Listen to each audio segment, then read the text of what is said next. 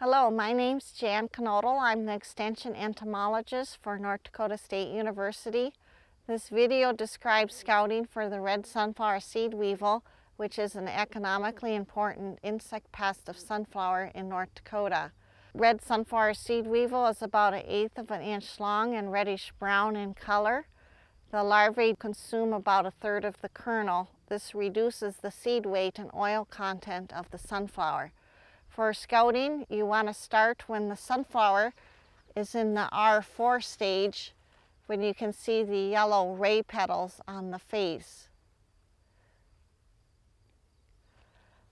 And you want to continue until you make a spray decision, or the sunflower becomes R5.7.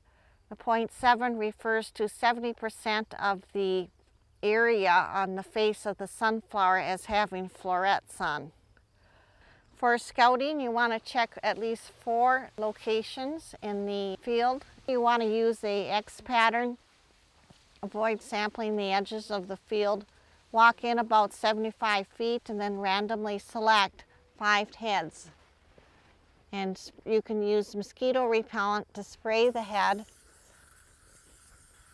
This will force the weevils to move up from the back. And you can see there's one right there on the face of the head.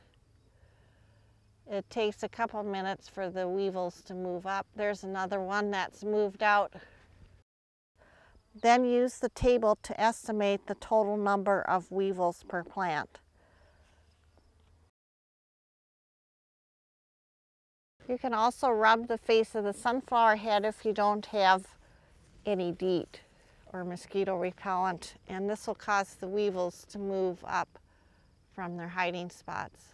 The economic threshold for the red sunflower seed weevil is different in oilseed sunflowers than confection sunflowers. To decide whether to use insecticide to control the red sunflower seed weevil, it's necessary to determine the economic threshold for this year. The economic threshold is based on the cost of insecticide per acre, the market price of sunflower in dollars per pound, and the plant population per acre. The economic threshold can be calculated using this formula. Using the cost of insecticide between $8 and $10 per acre, the economic threshold is near 4 to 6 weevils per head this year. The optimal time for insecticide treatment is when the sunflowers reach the R5.1 stage, like this one here, when you have the florets on the outer edge of the face. And you also want about 30% of the plants in the field at this stage. For the confection or hulling sunflower market, the economic threshold is only 1 to 2 weevils per head. This is due to the confection sunflower industry standards for low damage of only 0.5% seed damage.